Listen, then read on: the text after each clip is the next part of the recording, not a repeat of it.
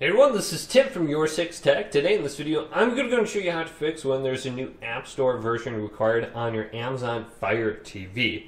So I'm just on the home screen here. I'm going to scroll on over to Settings. Now I'm going to go down, and I'm going to go to Devices and Software. Then go to About on the top. Then go to Check for Updates. And make sure you select this so it actually checks for an update.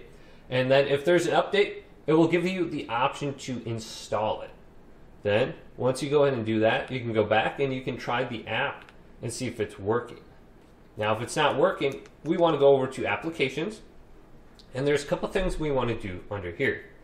First thing we want to do is go to App Store, then make sure Automatic Updates is turned on.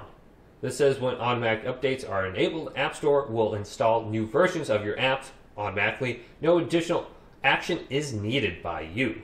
So once you have this turned on, your apps should update in the background.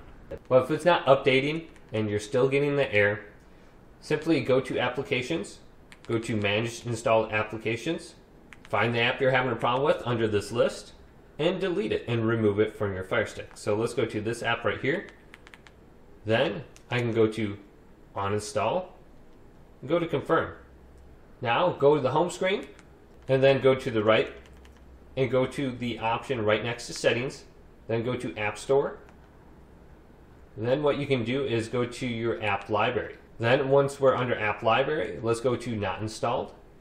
And the app that we went ahead and just uninstalled should show up under this list. Unless it's a third-party application, it probably won't show up under here. You'll have to go back over to Downloader to get it.